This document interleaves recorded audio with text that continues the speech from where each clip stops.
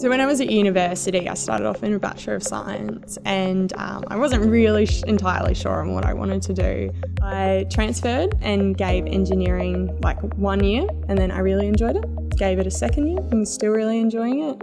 And then I did a summer internship.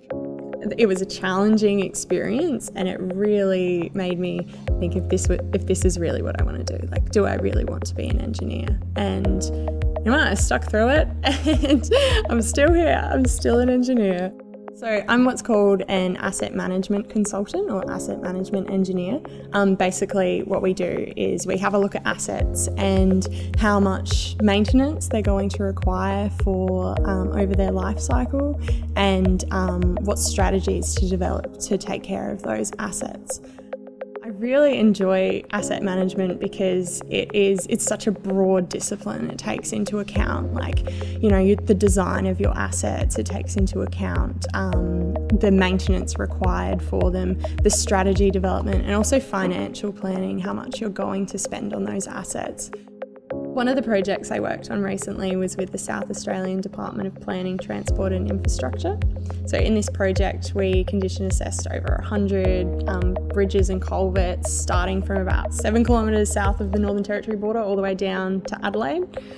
In this project it was very, very important, like being in a remote location, it's very important in communicating with people where you are, but also I was working for 3 weeks straight with someone I'd never met before. I guess that's where my Aurecon attribute of co-creative comes in. Future trends that we're seeing in asset management is utilisation of more technology, more exciting technology, such as the use of drones, for example. So using that to film different assets and do a visual condition assessment of those assets. Also using virtual reality or photogrammetry, so we can take a 360-degree camera and place that in a building and it will take 360-degree photos and then you can move that camera around the building so it takes basically like a 3D model. I like working at Aurecon because it's a progressive company, so you can come from any walk of life and you feel welcome here, you feel like your opinion is valid, and it's also a very good company to come into as a female engineer. It's a very encouraging environment.